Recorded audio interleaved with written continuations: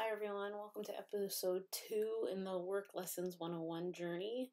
So this episode is targeting starting a brand. So I'll have to admit, again, I'm an engineer by education. I work in the construction industry, so I had honestly no idea how to start a brand, how to market, how to build a brand. I did work for a time being in business development, so I understood how to brand a massive corporation and understood how to build an internet company or a brand supporting a book to try to get published. So I reached out to my group of contacts, and one of the young employees that I was actually mentoring mentioned that I should read Crush It, which it targets exactly how to build a personal brand through social media. So I read Crush It and Crushing It, the sequel of the book, and it gave me a ton of ideas. So I realized that I definitely needed to get onto social media and to target my demographic, which is anywhere from the ages of 18 to 25. Some of my test audience have been older, and some of the material and content of the book definitely gravitates into the 25 and 30 market, but I still have always maintained, because the title of the book and the majority of the content is targeted towards college level students and people starting out in their career, and really targeting the critical work lessons that they don't prepare you for in school. I still kind of wanted to target that younger early 20s market. And then through the research of Crushing It and my own research, I definitely realized that Instagram was going to be one of the big social media platforms that I'm going to choose. But the one thing Gary Vee does talk a lot about in this book is about multiple social platforms and how they target different areas, and people use social media for different reasons. So even though I primarily always saw my social media through Instagram, I realized that I definitely needed to diversify, diversify my platforms. So through research, I chose to go primarily through Instagram and LinkedIn. Instagram, you've given me the younger demographic that doesn't seem to be on Facebook, that seems to be on Instagram. It also gives me the content and the work lessons and the daily content that I can post targeted in my age bracket, or my demographic.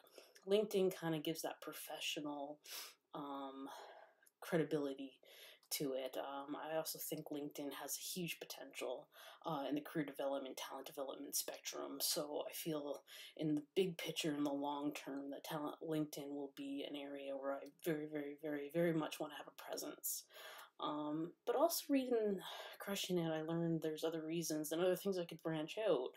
And I really do want to meet and greet with the audience that gravitates to the content, or even people who don't gravitate to the content, and see why they don't, so I can maybe improve my book or improve my own platform. So I would like to, obviously branch out to YouTube, which is where these videos are going to be primarily posted, because again, people might want a longer version of the journey, might want to be able to send me questions that they're struggling in their own career.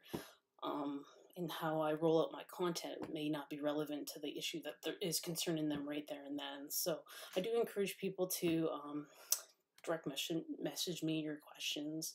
I will videotape a lot of the Q&As and post them, so not only yourself gets the answer, but for everyone to learn in the sharing and the content of it.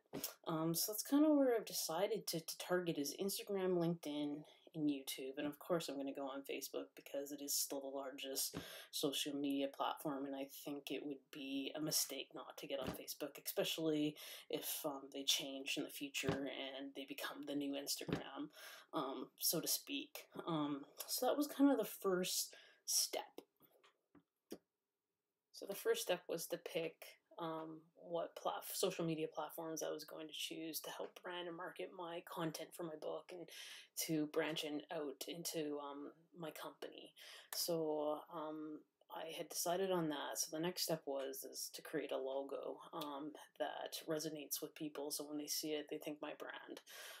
So this is where I really struggled. I'm not an artistic person. I love to write, but that's kind of where my artistic ability ends. I've never been great in graphic design or drawing, but with all the softwares out there, this actually wasn't that big of an issue. So I started just vaguely through friends of mine in the marketing that I met through my time in business development. They said, go to Canva, do your Instagram graphics there. So I worked with the program. My first set of logos did come from it. But they were very vague. Wasn't sure if I wanted to upgrade at that point to the purchasing sites of it because I wasn't familiar. I didn't want to waste my money. So I started to branch out and I actually found Adobe Spark, which I actually ended up choosing to do my graphics on because I found it a lot easier to use than the other programs, but I also felt like I could do more versatility and without paying the upcharge, which I most likely will at this point now since I've been on it for the last week solid and I've been able to do what I want to do with it. So I did that. I started to create logos. I finally felt I had my logo. It's the one right on the screen right now. But as a couple days went by, I was kind of like, I'm not so sure about it anymore. So I sent it off to a few set of my colleagues who, opinion in the marketing spectrum, are very experienced people, and they all kind of came back with it's dated. It comes off as young, comes more high school versus college. We don't feel like it feels like you're eliminating part of your audience because it is targeted to a younger audience. Not good things, not terribly bad things. They definitely gave me some suggestions to better. Sometimes it's like less is more. It was a very busy graphic. It might take away from my content. So again, I kind of got my very first week of starting to build my brand. I thought I had it. I felt great for 2 days, and then I had to start over again. So I have a feeling that this is going to be exactly the way the next several months are going to be. If my following doesn't grow as fast as I would like it to, or so forth and so on, sometimes you have to start over. But trying to get a logo was definitely the foundation because how do I build my content on Instagram? How do I have my symbol on my website that I need to now build? What image do I want to represent Work Lessons 101? And I had all these things in my mind, but being able to, again, go from my mind onto the graphic software when you have no experience in it was a learning challenge. So in the end, I ended up doing Adobe Spark. The graphic on the screen right now is the one I ended up choosing, which will represent my website as I move forward. So one of the things I also did in my very first week of learning to brand is start to develop my website. So I bought the domain names about a year ago from GoDaddy, worklesson101.com and .net.org and stuff like that. But I hadn't started building the website to this past week. So again, someone who doesn't come from a graphics background, who's never built a website, I had a steep learning curve. So thank God for YouTube and all the posters out there who did some WordPress plugin examples for me so I could understand. So there was two choices essentially that I researched was WordPress and website builder through GoDaddy. I ended up choosing website builder through GoDaddy. Not necessarily because it's the more versatile program. With all the plugins that you can upgrade with WordPress and download, it's definitely probably a simpler and more versatile program. But I was able to get a free trial for a month of the website builder. So I was just, over the last week, started to play with it. As I was concurrently working on my logo, I came up with several designs. You can see the first design that I had with my original logo and what it looks like now with my new logo and the one I probably will be moving forward with going forward. But, it's just picking the theme, picking the content that you want to get on the website. It made me really think when I started to get into the details of building the website, exactly how I want to link my social media to my website, because my website will be essentially the Bible of where all my content's held, all my videos, all my blogs I'm going to write, all my Instagram content will all be on my website. So if someone misses a week or they're on vacation, they can just go to the website and see everything. It's a one-stop go. It's also going to be the place where I potentially sell my future ebooks on, as well as my courses that I'm developing for online module courses that will probably roll out this coming fall as well. And again, it's a place that one person can go. So I ended up choosing to go upgrade to the business content part of Website Builder with GoDaddy. So it's like a $20 a month fee. Gives you the ability to link all your social media. It gives you a link to put PayPal on it so people can charge right to your account. There's just some little bit more security, versatility there that I chose to go with. So when you are choosing your website, obviously that's something you should think of. All the free software out there is free for a reason. It's not nearly as versatile. It's a great way to go out and practice and play with it. Just like I really appreciated GoDaddy giving me a month's trial, because it's essentially what won them my business, is that I could figure out and play to see if it could actually give me exactly what I want, or I couldn't do that with WordPress. I just didn't have the skills or to figure out that if you could actually get on it. Again, to start a business, I needed something where I could really get into the details and really play with it and to see what type of content I can have on this website. And GoDaddy was able to supply that for me, and therefore they got my business. So one of the other things I did this past week is just I chose my social media platforms that I wanted to, but I also started building the look for them as well, along with, picking the logo and then building the website. One thing I learned with LinkedIn, the LinkedIn app on your phone versus a desktop, the banner looks very different, right? So I believe on the desktop, your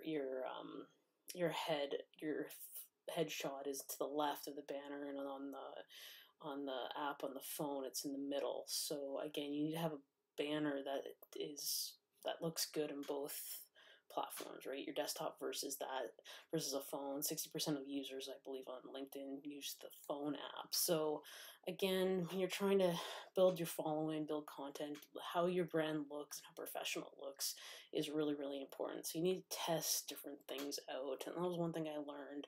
I thought I had my banner for LinkedIn, and then as soon as I put up the app on my phone, it was like, well, half my content, because my graphic for the banner was right in the middle, and my headshot on the LinkedIn phone app took it away. So that had to be changed right away.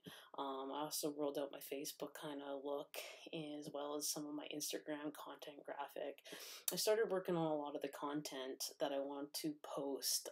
My goal is the next coming weeks is to get 3-month backlog before I post my first work lesson and roll it out. I'm currently just over 8 months pregnant, so with our first child, so I'm not sure exactly what to expect. So I actually want to roll out the social media campaign after the baby's born, when I'm home for a year on maternity leave. I have a lot of plans for the next year on how to grow my audience and how to try to get the book published and to roll out my online courses.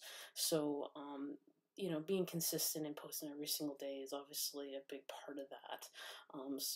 And also not being an experienced mother and not understanding how a newborn and my time management, my sleep, it's going to play out. I want to get the backlog so I can continue to post every single day and continue to grow the business at the same time as tending to my child.